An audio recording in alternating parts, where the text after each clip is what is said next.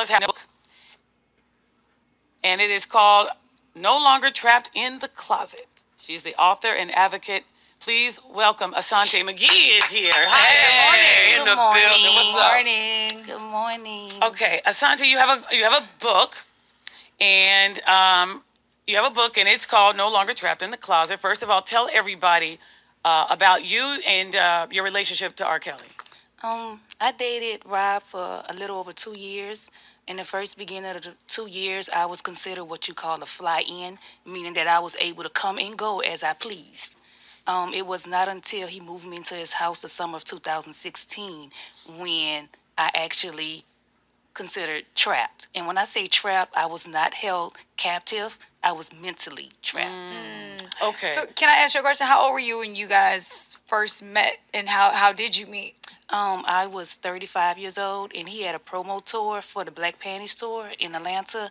It was a 4-day weekend. So I actually met someone from the entourage, and later someone from the entourage introduced me to him, and then I was invited back to hang out with them the January of 2014, the following year. Okay. So hold on a second. Let's back up just a little bit and let everybody know. You did appear on Surviving R. Kelly. I did. You were there on it. Who contacted you to do that, and why did you feel, why did you do it? Well, in the beginning, I didn't think this is where we'll be at today. When I left the house, I had to gather my thoughts.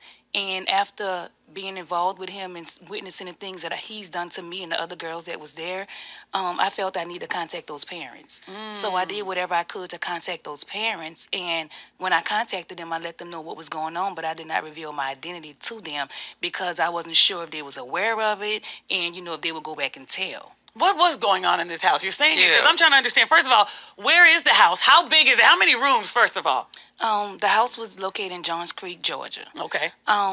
The house was, I want to say, about 7 bedrooms. And each girl, do you guys all share a room, or you guys all have your own room? We all had our own room. Now, at the time, it was only me and 2 other girls. In the house? In the house. Were you guys all considered his girlfriend? Yes. One of them was the trainer. And then the other girl was, yes. She had a position? Like she trained you guys, or she was his personal trainer? No. She trained us how to please him. Oh, Got you. So hold up. Wait. So you come into this house, you're introduced to another girl, and it's saying this is also his girlfriend. And then you're introduced to a woman that says, we're going to train you how to please R. Kelly. And you were like, okay. It didn't go exactly like that. He actually introduced me to the trainer April of that year prior to him moving me to the house. Well, because you were flying back and forth to see him. Because you got promoted from the fly-in to the main girl. So when you were live-in. Live-in, okay. Yes. When you were flying, by the way, everybody, we are talking to Asante McGee, and she has a book. This is your book, right? Yes. No Longer Trapped in the Closet. You also saw her on the Lifetime television documentary, Surviving R. Kelly. When you were flying in, did you think you were the only one, though? When you were flying in? No, he was honest with me, and the reason why I accept that because I was in marital abusive. My ex-husband was abusive to me. He cheated on me, had a baby on me, different things like that. So when Rob was honest with me in the beginning, I respected that because my ex-husband was not. So, because of who he was, I would have been a fool to not believe that I was the only girl. So in the beginning, everything's voluntary. Like you go there on your own, and you're now being promoted. You're being trained how to satisfy him and everything like that. When does it become this whole thing where you're saying you're trapped mentally? By the first week, even the second week. By the second week, I was trying to figure out how I was going to leave that house. Why? It was too much. From rules, if you wanted, he's telling you welcome home. But how is this my home if I can't walk freely in this house? You can't walk. Yeah, where can't you go? Like, give us the rules. So say if I want to come out my room, I have to first text him or call him and say, Daddy, can I come out my room? Wait. Hey, hold up. And the trainer taught you these rules?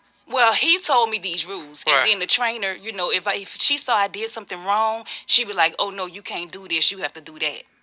But for the trainer, she was more there sexually than anything. Okay, so then the first rule was you had to text him. Daddy, can I come out the room? And what else? What was another rule?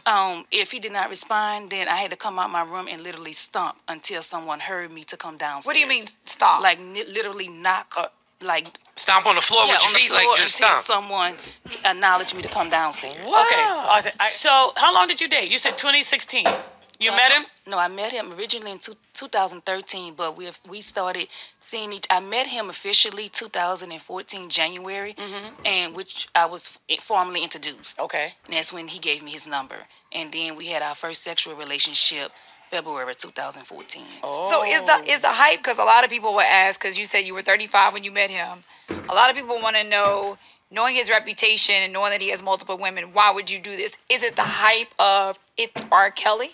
Like, what is it about you allowing yourself to be in a situation like this?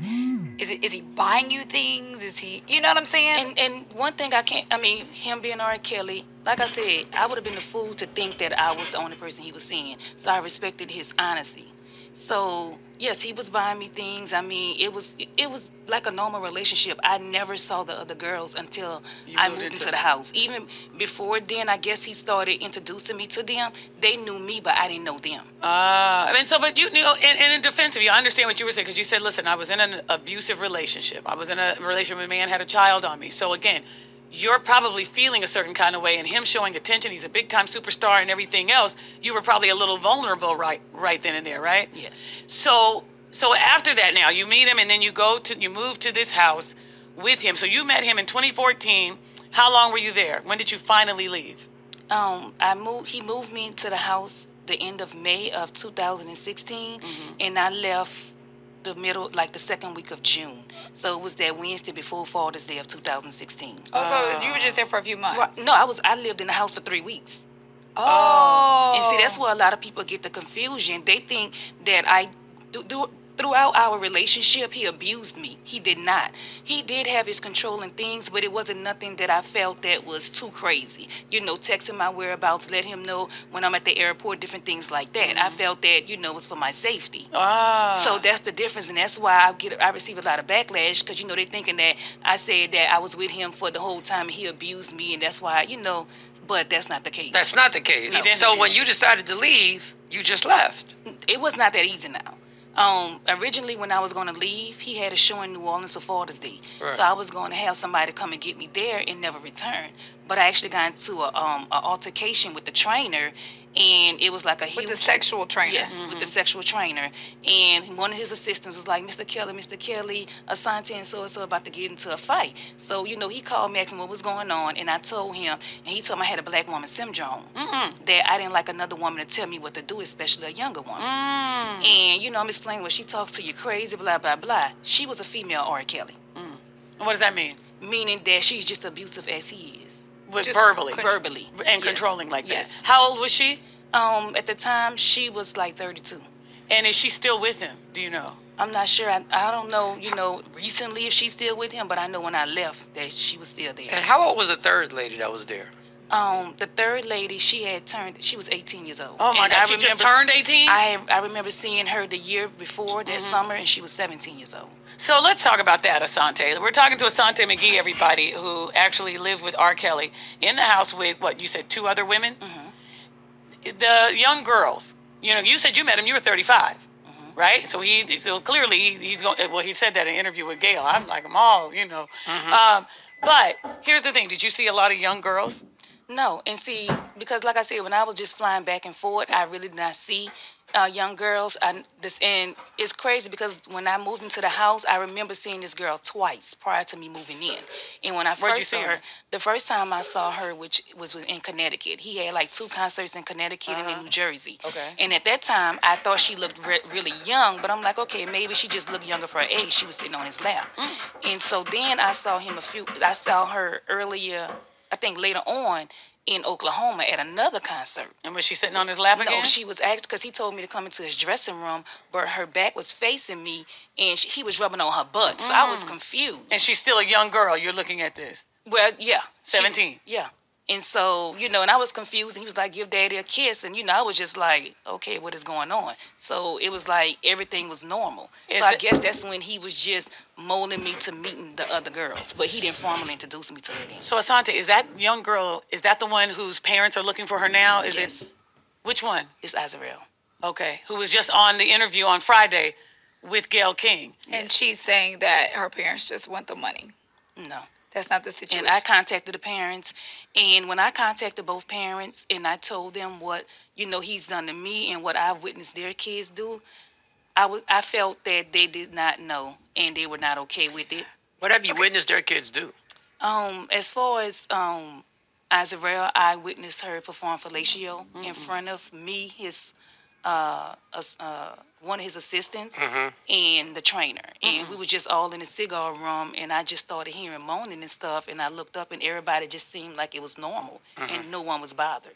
And I'm like, I have a teenager, and there's no way I would be comfortable with, somebody watching my teenage do this to any man. Wait. You have a teenage daughter, so while you were living away with him, somebody obviously was caring for you. Well, this was the summertime, and so that's where a lot of people think that I left my kids unattended. No, when I was dating him and was traveling back and forth, they were well attended, not by my teenage daughter, with a close for 10 years, and also family members. Okay. So this was the Listen, summer. And you live with R.